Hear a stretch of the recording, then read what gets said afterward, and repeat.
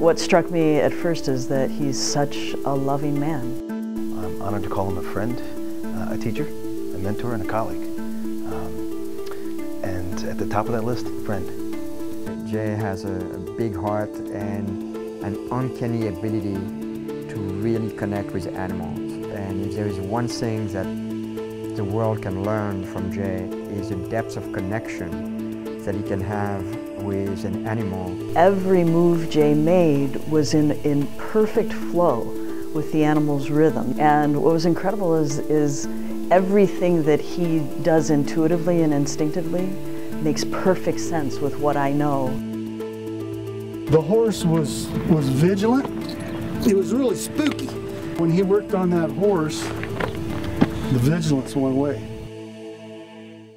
Every being in life needs to be adjusted. Your spirituality will flow too. You actually come alive when you're cleared. To be able to cross paths with people of the like of Jay, it's gorgeous. The man's super intelligent.